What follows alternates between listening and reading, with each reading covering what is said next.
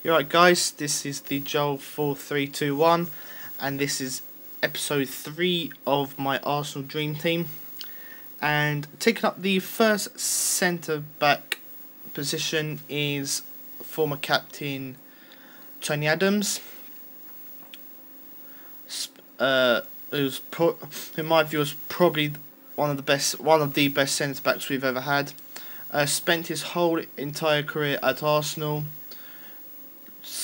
from 1980 to 2002, but obviously through those years he was in the youth academy. He also played 66 times for England, scoring 5 goals from 1987 through to 2000.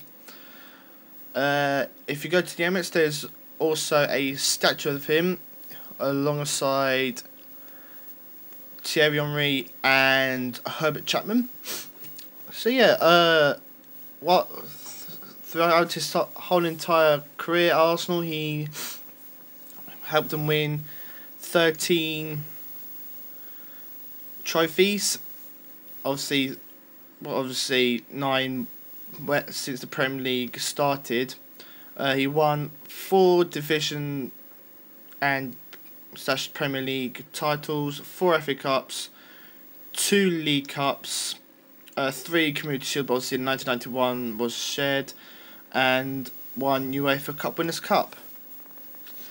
He has done some charity work as well. He founded the Sporting Chance Clinic, and let's see, and yeah. He also, and in his testimonial match with Arsenal, he raised £500,000 for a charity, which is obviously the Sporting Chance Clinic. And he's a patron for the NACOA, which is a charity that provides information, advice, and support for anyone who's affected by their parents drinking. He played 672.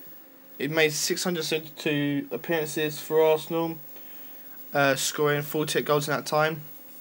And 5 goals for England came against Yugoslavia, Netherlands, Soviet Union, Saudi Arabia and Ukraine.